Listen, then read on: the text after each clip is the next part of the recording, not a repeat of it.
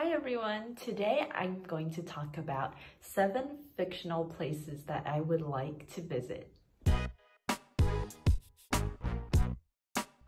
One of the reasons why I love reading is because it allows me to experience so many things that I wouldn't be able to experience in real life, and also just it would allow me to go to many different places as well. And I think every time I pick up a new book, I feel like my world has just become a little bit bigger and broader, and that is just one of the most exhilarating things ever. So today I just want to talk about 7 fictional places that really just intrigues me and just makes me want to go there so badly. And as you can see, I'm filming in a different place today. I'm just taking it chill and filming right by my bed with my little dog to keep me company. So let's get into it. So I'm going to be ranking these places from 7th place to 1st place. The 1st place is like the place that I want to go to the most. So coming up at 7th place is Hersson in Aralea from the Throne of Glass series.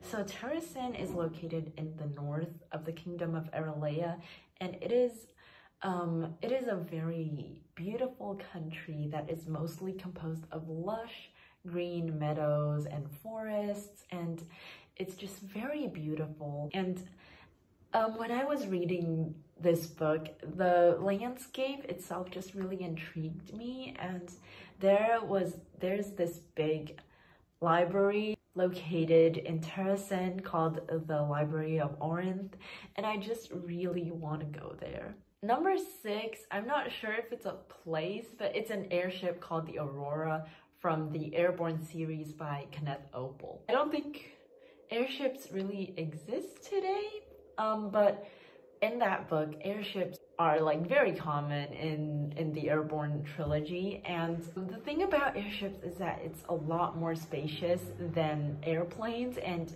on the airship Aurora, it's got huge like living quarters and dining rooms and large walkways, and you can also go up to this area where you can see the view. And I just think it's so cool to be on an airship. It's literally like a cruise ship, but you're in the air. Number 5 is actually any Shadowhunter Institute in general. So Shadowhunter Institutes can be found in all of Cassandra Clare's books. And I mentioned in a few videos before that Shadowhunters are mortals with angel blood whose main goal in life is to slay demons. And a Shadowhunter Institute is where Shadowhunters do their training to learn different combat skills to kill demons, and they also learn more about Shadowhunter history in the Institute. So the Institute also has like living spaces and huge libraries. It's like a home and a school and a training area combined into one. And I think that is just very intriguing. And I would really love to visit their weapons room where they have an assortment of all sorts of weapons. That would be such a blast. Number 4 is the Kingdom of Araluen from the Ranger's Apprentice series by John Flanagan.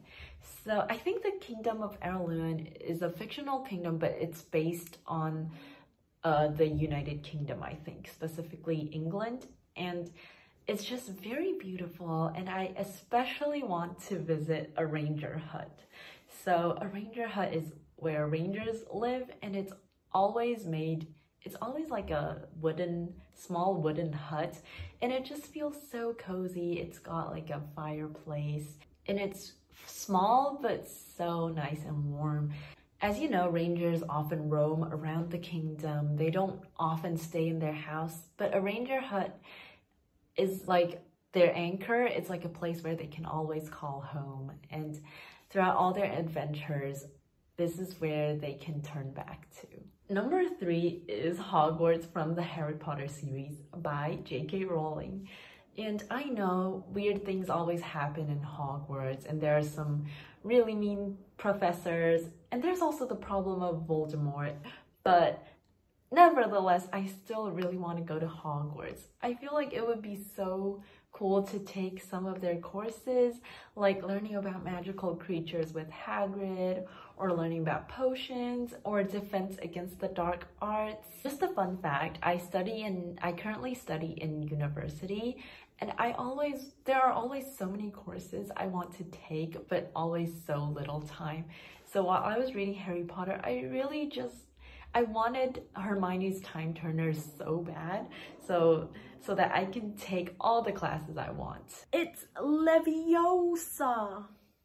Yes, I am crazy like that. But anyways, besides the magical courses in Hogwarts, I would also love to eat in their large dining room, and it would be so fun to see a Quidditch game. Number 2 is Middle-earth from The Lord of the Rings. I think I'm cheating on this one because Middle-earth is massive and there are so many places there, and I want to go to all of them. Maybe excluding Isengard and Mordor. I think I'll pass on those two, but I would just love to go to Rivendell and Lothlorien to see the elves and to hear the elves' tinkling laughter, have a taste of the magical lembas bread, and maybe just listen to some of their music and songs. But sometimes I think I have a feeling that elves could be a little bit too serene and aloof, so I'm probably gonna feel quite out of place if I ever go there.